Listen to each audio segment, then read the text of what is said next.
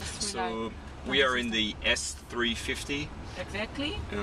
S-Klasse. With Distronic Plus and pre-safe brake. And I don't do anything now. Yeah, you see? I'm a little worried I might break your car actually. That's why I'm sitting next to you. Okay, good. So next time be prepared to brake if the beep comes. Now Jochen will brake a bit harder. Okay. So then there will a beep appear, like now, and you need to brake in addition. Once you brake by yourself, it's switched off. So you need to activate it again by just pulling the handle once. Now, don't do anything again. You will brake softly, but it will stop. As soon as it beeps.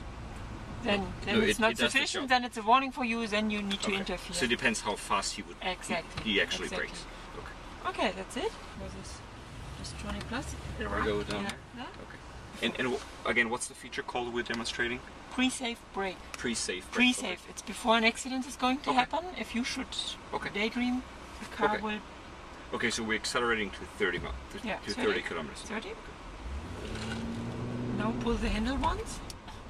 Okay. One more? Yeah, go. Handle like this.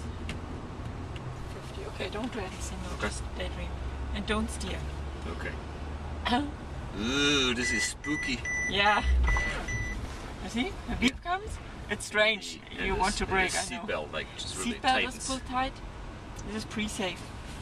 Because many people in winter time they drive with a big jacket on, they have the safety belt very loose. Yeah. So it's before an accident happens. We turn around here? Yeah, just follow your